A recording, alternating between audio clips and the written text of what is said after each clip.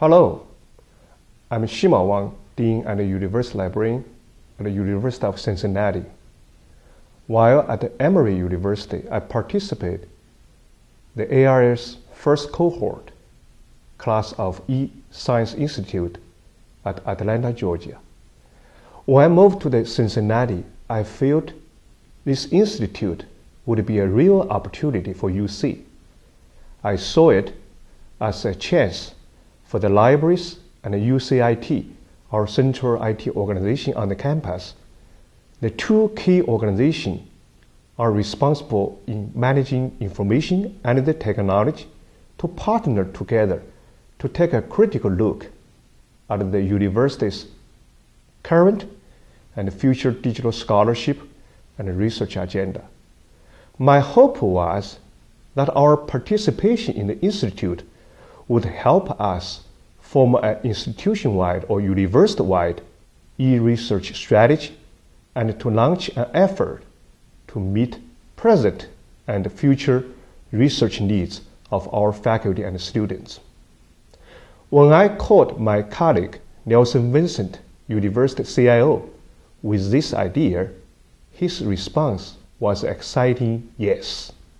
I then asked Stephen Marine, Associate Dean of Special Connection and Digital Initiatives of Library, and Ted Baldwin, Director of Science and Engineering Library, to join the team that would participate in the Institute. Over the past year, the Institute has catalyzed not only our partnership and accelerated our progress on numerous initiatives, but also our participation has provided our organization with some tangible examples on how research libraries are forming strategies to fulfill their emerging and transformational new roles. Now you will hear from Nelson, Steve, and Ted. Thank you.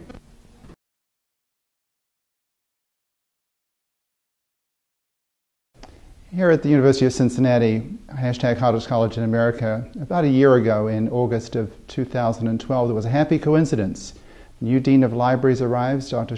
Wang, and new Vice President for Technology and CIO arrives, myself, Nelson Vincent. First day on the job, I received a phone call from Dean Wang, and he said, "We have to join the Coalition for Networked Information. We're behind on e-science." There began the story. So within 2 months, we were in DC at the meetings of the academic research libraries and learning about a strategy for launching e-learning on the campus of the University of Cincinnati. Fortunately, we weren't starting the conversation cold, but it didn't have leadership.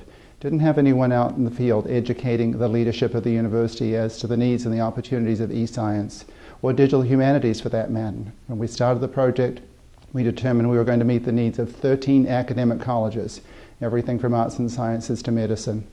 So we came back from Washington, D.C. from the meeting of the Coalition of Networked Information and started our self-assessment work. We committed to attend the Institute, and here we are almost a year later with a campus that's much more educated about the opportunities of digital repositories supporting e-science.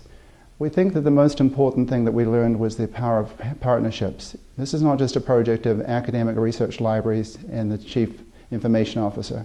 It's a project that brings together the deans, the vice president for research, the faculty senate research committee, a large constituency of folks who are building the momentum for e-science on the campus.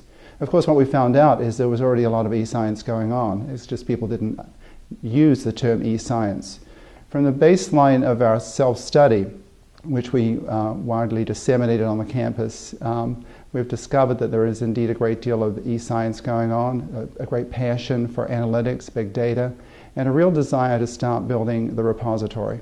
So we're going forward together into what we call financial formulation here at the University of Cincinnati and building the momentum to actually get our digital repository up and running, to continue the education of faculty and staff to make this resource available to the community, and to continue our work of actually supporting and growing e-science capacity on the campus of the University of Cincinnati.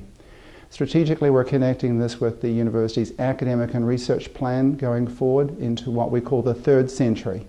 And this will be one of the anchor resources of our academic and research mission here at the University of Cincinnati, based on a formal partnership between IT and libraries, faculty senate, governance, and research.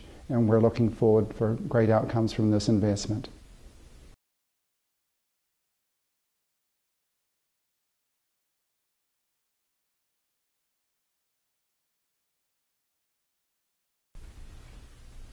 As Nelson said, the process of the eScience Institute opened the door for new opportunities to collaborate and fully partner. We are moving ahead rapidly on multiple fronts: systems, learning spaces, workforce transformation, and education to build and sustain eScience capacities. A next-generation digital repository is now under development and will be a flexible and modular system based on Fedora's open-source Hydra framework. The development team and process embody a strong collaboration, and we have a new software R&D unit that pulls together shared staff from across multiple campus partners, including UCIT, college IT units, and UC libraries. In time, the digital repository is expected to become a strong option for the data-intensive needs of researchers from across the institution, including the sciences, engineering, health sciences, and digital humanities. UC Libraries is also planning for research commons in science and engineering through the repurposing of existing library spaces. This space will support both research and teaching needs and will contain a large-scale visualization theater, collaboration spaces, and high-performance computing. We are excited by the many positive conversations we've had with faculty regarding their need and potential uses for this space. We anticipate future collaborations with academic departments and UCIT on such things as data-related instruction and consultation services. Further into the future, we plan to develop an informatics commons within the Health Sciences Library. As strategic planning processes move forward, we also look to workforce transformation. Our recently hired clinical and research informationist, based out of the Health Sciences Library, has a clear focus on eScience support and education. She has already been an integral member of the development team for the new University of Cincinnati Research Directory. At present, we have open searches for 2 additional research-integrated faculty positions: a science informationist, who will be a lead member of the Research Commons team, and a research informationist in the Health Sciences Library. On the ground, we continue to build the knowledge base on campus through educational offerings on data management and literacy. The Health Science Library's research series, first offered last spring and once again this fall, includes workshops on data management planning and discovering data sets. I've been a co-instructor for the data management planning workshop, and I've experienced firsthand the wow reaction from UC researchers and grad students who haven't previously thought of UC libraries as a key player in terms of eScience support. We are bolstered by the broad support and affirmation for our roles in this new environment.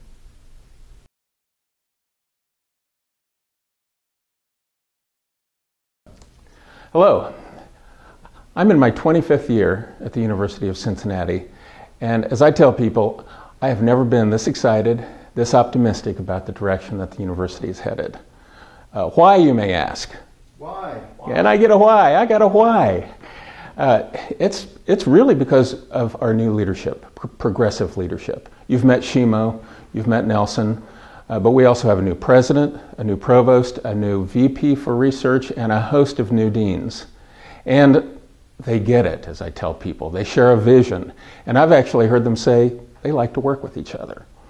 In a sense, they made our work for the Institute easy. They participated, they opened doors.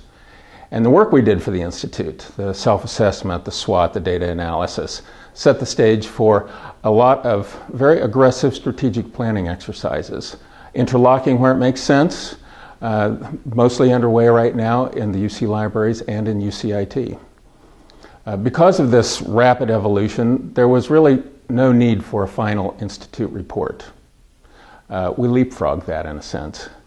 And even before these strategic plans are completed, we're making progress on what we consider some no-brainer initiatives, those that Ted talked about. By some initial reallocation of resources, leveraging of existing talent, a few strategic hires and partnerships, we're off and running. I want to thank my colleagues here at the university, and I want to thank the eSciences Institute.